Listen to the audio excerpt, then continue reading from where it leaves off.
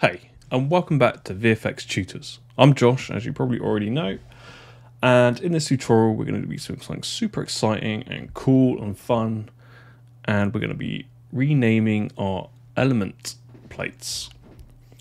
That's super exciting, but it's actually really important because at the moment our current element plates are not named in a way that's useful for us to know where.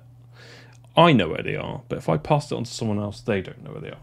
And it just keeps everything clean and tidy. So what I'm going to use here, like, I'm sure you could do it in Red X, but I didn't do that, and I'm not sure how to, and I'll look into it. I'm just trying to get through these as fast as possible. But for me, it's easier to use bulk rename utility, and I use this all the time for renaming bulk items. So I've got it open here, and you can download it. I'll put a link in the description. I'm just going to go to my file, and I put them all in elements. And here we have all our. I'm not going to do this all. I'm just going to do one, and then I'll go through them all, and you get the idea. So I've got my shots. I've put them under BO1. And if I go in there, I've got my element plate, which is my chrome balls, and on here is actually my sequence plate. So the problem is here I have my image sequence starts at 0, and it goes all the way up. It's not a huge problem, it's just messy. We don't need all these zeros in here to go up to 100 frames, and that's not how we had planned it anyway. So if you remember previously when we're going through the transcoding and going through each of our shots, I didn't put this in a fancy document, but I wrote down everything regarding to each of these shots. So because I knew I was going to do this at some point, and it just means that now I've got all this these start frames and end frames. So I've got my BO1, and my start frame is actually 977, and my end frame is 1082. But my cut range is 1001 to 158. These are our handles, so that gives us the wiggle room in the edit. So what I need to do is make sure I know that this is BO1 and make these frame numberings relative to these. So the first thing that I'm going to do is going to go remove. So you've got all these tools down here, and they're pretty self-explanatory, most of them. We will only really be doing remove first, last number. So if we go to remove, and if we look at the top, so if we select all of them first, we can see that our edits are happening in green. And if you watch this, we're deleting this numbering. Cool. So we've deleted that numbering, and we can go to numbering here, and we can change this to mode suffix. And you can see now that it's got start at 1, 1, 2, 3, 4, 5, 6, 7, 8, 9, 10. But we don't want that. We want that to start at 9, 7, 7. Because this is our handles. And our actual frame range is starting at 1001. So now we've renamed this, and we've got this in a sort of a logical order. We kind of need something a bit more of a descriptor on our actual image sequence. So at the moment it's A3503. All these numbers. So I'm actually going to leave that as it is. So if I ever need to go back to the original footage, I know exactly which footage this is. So I'm going to add a prefix. I call this BO1 or BO1 underscore. And now I can see that I've got my descriptor of what shot it is. It's BO1. And we've got BO1 A3503. It's going to be quite a long numbering if we do that. Let me just double check what the rest of the numbering's like.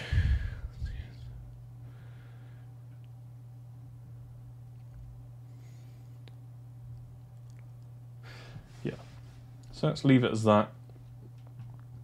Then what I will do,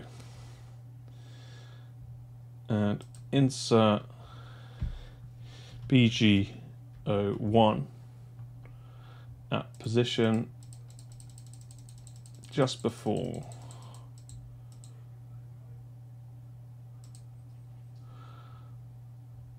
I want to add underscore BG01 underscore V01. It's quite long numbering. But you can do whatever you want as long as you know, as long as you can go back to your original plate from the card and know which this is going. It's absolutely fine. I know it's a little bit long, but now we know that this is for shot B01, and this is the bit here is what's linking to our original footage, so we know if we need to change it or add anything to it. And we've got our version 1 and our shot number. So it's pretty much going to be that simple. And I'm going to go through and do that for all the shots. Like, so you don't have to, you can obviously keep it like that is, but I would do it this way just so I know what my frame rates are. And obviously from what we wrote down in the previous tutorial as well, we can check that it all marries up, and it's 1082. Oh, it goes up to 1083, maybe I added one extra frame on. My math was not so great, but we got enough. But yeah, that's pretty much it. Super interesting tutorial about renaming. It's really important, to be honest. It keeps everything organized, and that's really what you want with these sort of big projects. So it's been fairly quick. Yeah, there's really nothing else to really say about that. And then all I'm going to do is click rename, and it's going to go 107 files about to be processed. I'm just going to click OK. So now all my files have been renamed. So now if I go back to my actual file, B01, so now it's got my descriptor. It's got B01, A0345, C03, so it's got where the original plate came from, the background 01 plate, version 1, starting at frame 977. Cool. And yeah, we're pretty much done. So I know it's not been that super interesting, it's been pretty quick. And yeah, our next one we'll go on to is doing the photogrammetry for the shots. So I hope you enjoyed this really quick tutorial. It's not super exciting, but I think it's still really important to do. Keeping all your organization within your shots is really key to making things work a lot easier. So actually we've just got one more thing we need to do before we actually finish, and that's re-parfing our images in our Premiere Pro, because we may have done some things a little bit backwards. So I've named everything, I've done my edit ref first, then I've renamed things. So obviously now when I open my edit ref in Premiere Pro, it's not going to find anything because it's looking for the wrong names. But luckily Premiere Pro's clever enough to know that we can re-parf them. We don't have to completely fix it. It will recognize the sequence anyway. So I've just opened up my edit ref, and yeah, you probably want to, I don't know, if you're following this through, it's probably now too late for you and you're probably going to do this, but you might want to rename it beforehand. I just forgot about this. It happens. Cool, so we're just going to re-parf and link our media from our shots that we renamed. And all we need to do is go to here, and we can go to locate.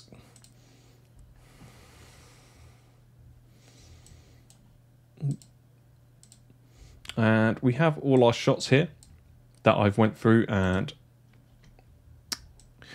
renamed and transcoded. Let's reduce this. So it's one of the reasons why I always keep the shot names as well, because if you just completely renamed this to like blah blah blah whatever, and you had no reference to what your shot is, so we're going to open up B01. So I know this is my first shot in my sequence, and it's from the Russia's A35CO3, and it's this one here. So I can search for that. Oh no. Select OK. If I go to the top, it's now found it. And it's clever enough to understand that even though it's not the exact same name, it's got this of frames in it. And all we're doing is changing it from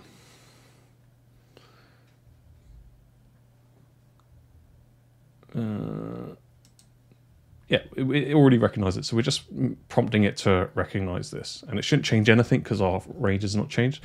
So I'm just going to go through and do this for all the other ones. So A03, BO2, so these are all in order. So BO2, A35, CO7, A35, CO7, so that's this one. Okay. And that's found that. And I'm just going to keep going through them. I'm not going to explain each one, so I'll just go through and do them one by one. It's always worth to double check that they're definitely the right ones before actually.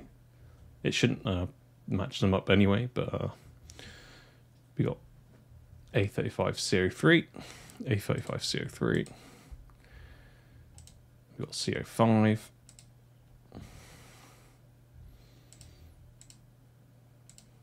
A3CO5,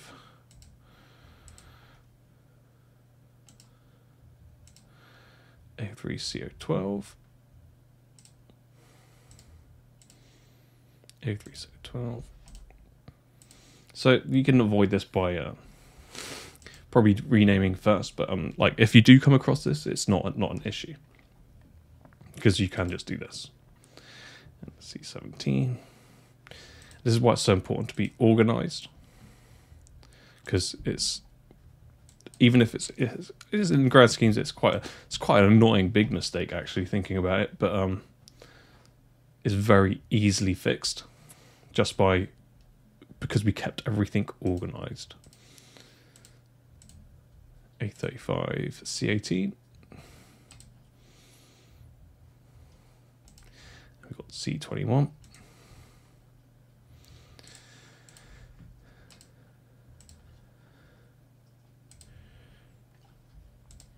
C22.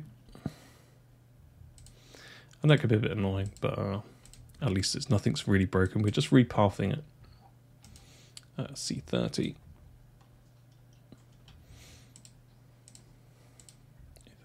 C30. 35.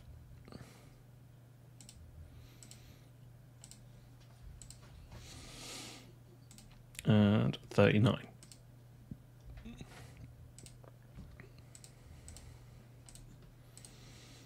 Cool, so that's now found all the image sequence. So now when we load up our edit ref,